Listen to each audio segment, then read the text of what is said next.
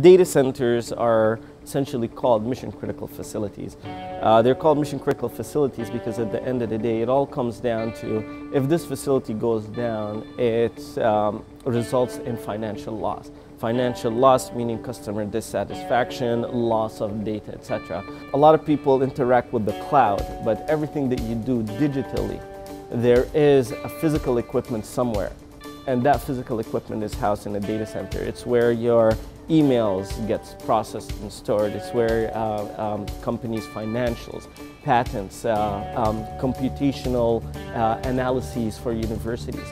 All of this is done at the end of the day within a mission-critical facility or a data center.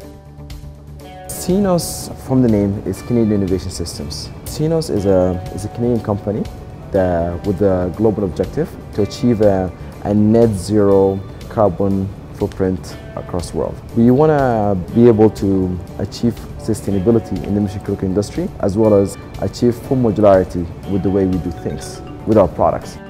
We look at existing items and components that work within our realm, which is the MCX product, as well as to identify what isn't quite there for our purposes and what suits our purposes.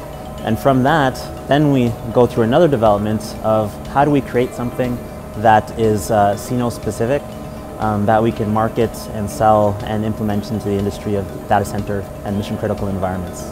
We have been in operation for around 4 months so far. We have already created 2 product lines that are generating revenues, and these products have a disruptive potential in a $100 billion plus global market, which is, again, I brag about these things, but this is the first time it has been done probably in the world from such a collaboration.